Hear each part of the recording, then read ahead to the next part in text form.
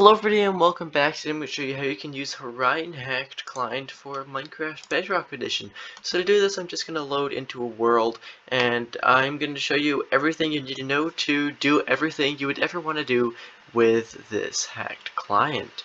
Now if you want to actually know how to install this and stuff like that, I have a separate tutorial on that which will be linked in the description. Anyways, first things first, we'll start off with the basics. We'll start off with this menu over here. So this menu contains all the hacks, and we'll go over it in a second, but first off, probably more important, is how do you actually pull up the menu? Well, for that, you want to open up your chat, just like this, by pressing enter or slash, and then you want to type dot bind, and then click GUI, just like that, and then whatever key you want to bind it to. In my case, I have it bound to the Y key.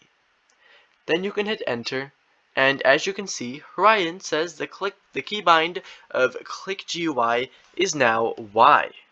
So then, whenever you exit this and now press on Y, this menu will come up, and this menu is probably what you're going to be using most.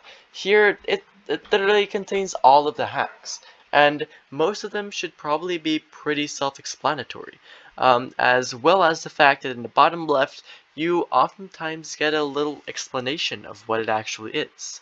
So X-ray, it allows you to see certain blocks easier.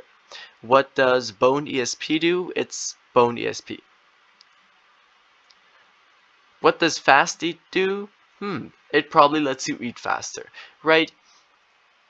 So you can also do different things. For example, a watermark.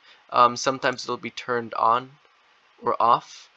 So I can escape from here, and by pressing Y, by the way, again, you can remove the menu. But you see that menu in the left? I can turn it off by clicking on Tab GUI. That'll be gone. So you can do stuff like that as well. So that's basically that menu. Here are all the big hacks you're going to need. And now another feature that Horion actually has is the fact that there are commands. And these commands will allow you to do things. Now the sad thing is that a lot of these commands don't work on servers. Sometimes they'll work on realms, but most of the time they'll only work in personal worlds.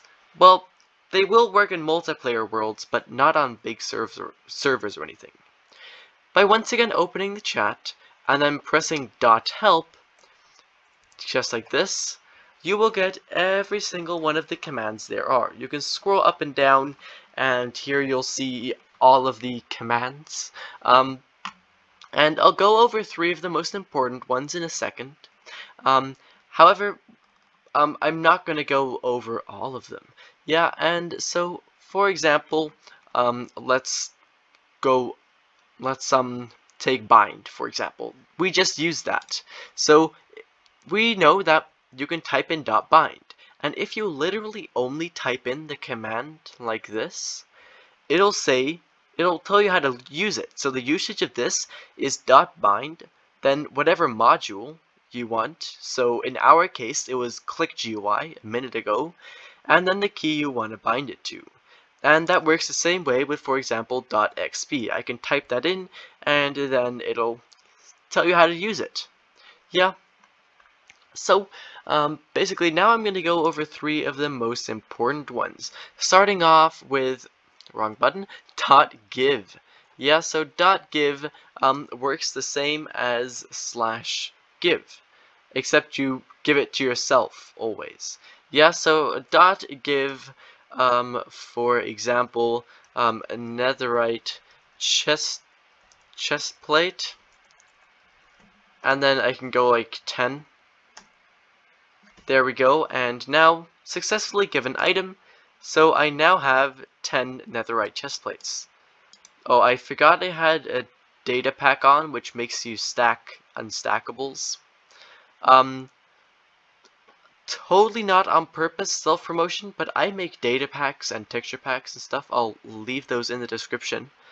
But basically, I just gave myself 10 netherite chest plates. Yay! So the second one we're going to be going over is the .enchant command. So first off, you just need to have whatever item in your hand that you want to enchant. In this case, it's just going to be a stick. You can hold a sword, a piece of leggings, whatever you want.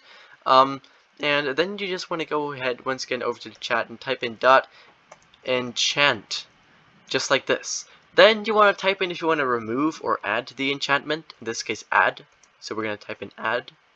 Then we want to type in whatever enchantment it is. So in this case, that is knockback, because I want a knockback stick.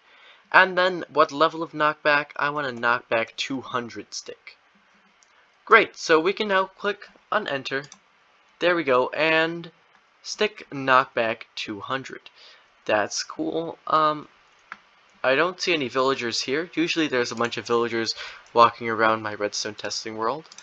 However, not today, so we'll spawn one here, and as you can see, it goes quite far away, doesn't it? Right now they're just disappearing, which is probably a bug to do with the fact that it's literally knockback 200. But, you guys get the idea, right? For the kit command, you want to type in dot, and then kit command, and then you can choose different types of kit commands. So that can be legit, fair, or unfair. Like that. We can go unfair, and now we have gotten a shulker box with unfair kit for us to use. As you can see, this is everything that you would need, all max enchanted with 32,767 levels, which is that's pretty crazy. So I can show you the other types. So .kit command fair, and that just gives you the regular kit. So that's everything just max enchanted, so it's still slightly fair and realistic. And then there's another way of using the kit command, and that is once again .kit command, and that is in front of legit, fair or unfair. You can put a C. So if I put C unfair, instead of the kit coming in a shulker box, it's going to come in a chest. And the chest also has Curse of Vanishing, but it's not lost on death. It's just how it works. You know, it's just to give the chest the enchanted glint, so that it looks cool. Yeah, but basically, once you place the chest down, as you can see, beautiful. Now I have been doing all of this in creative. I have been doing all this in creative, but it also works in survival.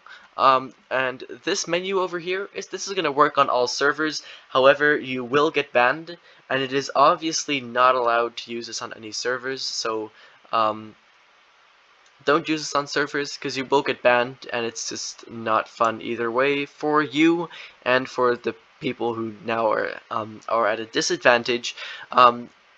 The menu will also work in personal worlds, multiplayer, and realms.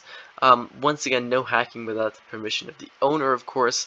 And these dot commands, most of them will work for realms, and all of them will work for personal worlds and personal multiplayer worlds. However, none of them will actually work for servers. Anyways, that was basically how to use Horion Hacked Client. If you have any questions whatsoever, make sure to leave those down in the comments below.